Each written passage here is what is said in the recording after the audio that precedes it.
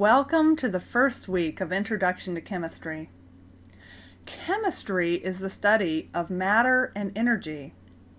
So the first question you might be asking yourself is, what does she mean by the word matter? Well, matter is things that we think about as being solids, liquids, or gases. And all matter is comprised of tiny particles that we call atoms and molecules. Let me give you an example of some matter, and you can try to guess what types of atoms and molecules are comprising this particular matter. Well, here you can see I have an empty glass. It's actually not empty, there's air in there, and air is matter. Let me pour a liquid into the glass. Are you noticing that when I pour the liquid in, some bubbles are forming at the surface? So it's a clear, colorless liquid.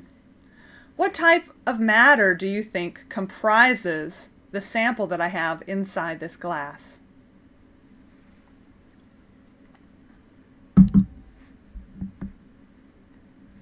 Now, some of you probably said, well, it's a clear, colorless liquid. The most abundant clear, colorless liquid I know about is water. Others of you might have realized that there were some gas bubbles in that liquid. So you might have thought to yourself, well, maybe it's a carbonated beverage. All carbonated beverages contain some carbon dioxide. In both cases, you would be right. That was a sample of carbonated water. It had some other things in it as well, like some sugar and some citric flavorings. But that matter was comprised of atoms and molecules, just like all other matter. And the chemical structure of the water and the carbon dioxide, the sugar, and the citric flavorings that are in that particular sample determines the property of that matter. So just to review, everything, all matter, is comprised of tiny pieces called atoms and molecules.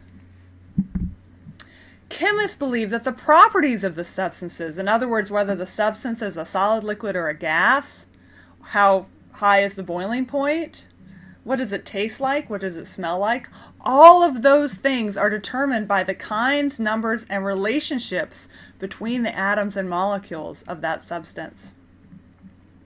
Now, scientists have known about atoms for a long time, but it was John Dalton, who was a chemist in the early 19th century, who published a very famous paper where he was actually studying samples of gases dissolved in liquids, and he made some key findings. Generally, these findings are summarized in the following list. He confirmed that elements were comprised of the tiny particles called atoms.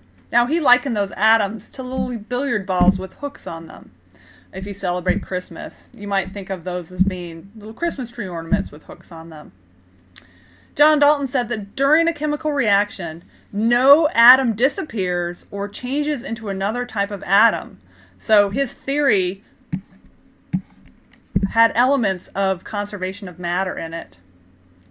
He said that the atoms were the smallest unit of an element that can combine to form molecules, and those atoms combine with other atoms in whole number proportions.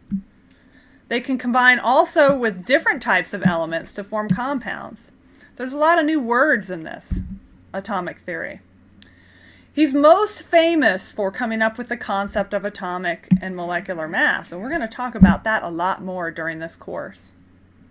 So even though Dalton couldn't see the atoms, they were much, much too tiny to see, he was able to observe them in large groups by making some measurements, such as taking the masses of some samples. And he was able to develop his theory that all matter is comprised of atoms, that those atoms combine with other atoms in whole number proportions to make molecules and compounds, and that different types of atoms have different types of mass. In other words, some of them are really big and some of them are very small. Now, when Dalton was around in 1805 writing this paper, microscopes were already invented, but they weren't powerful enough microscopes to see atoms. In the 200 years since he wrote that paper, though, there have been many, many experiments that have supported the theory that all matter is comprised of atoms and molecules.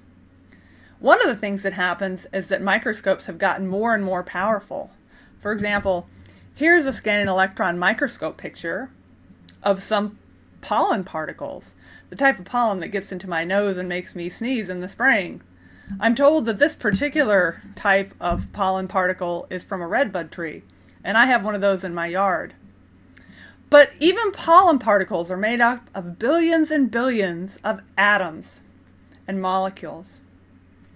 Now, as microscopes got more and more powerful, eventually people got to the point where they could see individual atoms. This image is from an instrument called an atomic force microscope. This was an image that was recorded at IBM. And what they did was they took some iron atoms and they used an atomic force microscope to push those iron atoms around on the surface, which was made of copper. These are the iron atoms. If you can read kanji characters, you can probably see that they actually spelled out the word atom by pushing the iron atoms around. So we now actually have visual evidence that there are atoms and that those are the smallest particle of matter that exists. If you divide an atom in half, you actually change the type of element that you have. Now, most of you will be joining me to watch videos every week. But when you watch the videos, you might see topics that make you think, I wish I could learn a little bit more about that topic. Well, there's lots of sources of information about introductory chemistry, but one that I really like is this book by Nivaldo Tro called Introductory Chemistry Essentials.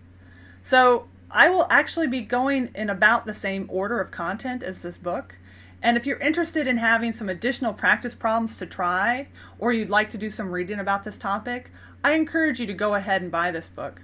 It's completely optional, it's not required, but I know some of you are interested in learning more, and this is a good place to start doing that. In the next lecture, we'll be learning about the scientific method and how scientists are able to determine that all matter is comprised of atoms and molecules.